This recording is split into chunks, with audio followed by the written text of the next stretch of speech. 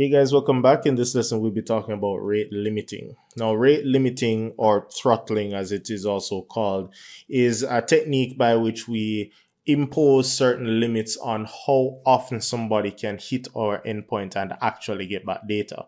So of course, if somebody comes and bombards the endpoint, as much as we have caching and all these things, the fact is that the endpoint is actually prone to a denial of service or DDoS attack.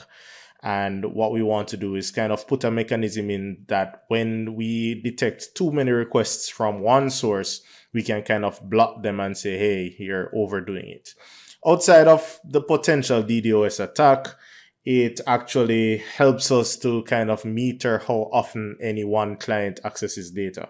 And many very popular APIs out there, Google, and I'm just going to say Google, but all of those big players with APIs and their SDKs, they all have some form of throttling. If you read the requirements and the terms of use of their APIs, they all have something in there to say you can request maybe 100 per minute or 100 per hour, stuff like that.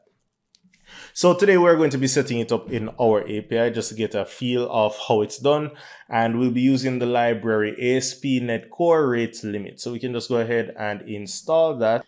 And once that is installed, the next thing that we want to do is go over to our startup and allow our application to use memory cache, because it's going to use memory cache to kind of store and keep track of who requested what and how many times they've requested it in the timing, right? So we can just say services.add memory cache right there in the configure services function. And then we have some modifications to make to service extension.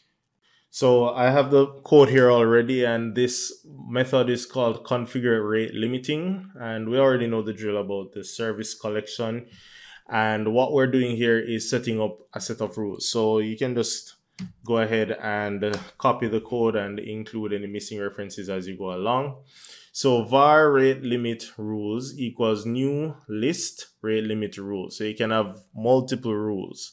So we have to initialize a new rule object, which allows us to specify the particular endpoint. So in this case, I'm saying star, meaning every single endpoint is going to adhere to this rule. So based on this structure, I can actually have multiple rules. I can say comma and do a new rule.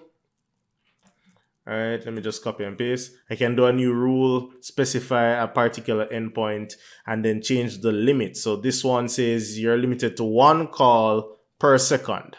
Right? That's kind of short. I mean, we can say 10 seconds, one call every 10 seconds. I can say one call every 10 minutes, or 100 calls. It's up to you. You can configure it. And once again, if you have different rules per endpoint, you can go ahead and add these rules and specify the particular endpoints to which they are applicable. Right now, I'm just going to set a global rule. So I'm just going to say all endpoints, and I'm going to set it to something that is very small so that we can see it in test, right? So I'm going to say within 5 seconds, you're only allowed one call on any endpoint.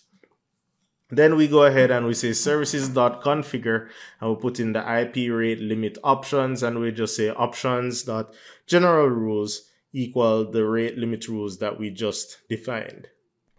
Outside of that, we need to add these singleton services in the form of I rate limit counter store, and that is going to be associated with memory cache rate limit counter store. So all of these are just bits of code that are required to support the library that we imported. So a different library might implement it differently, but this is the code required for this particular library. So you can just hit pause, write them off. At this point, IntelliSense will be filling them in because you already have the package.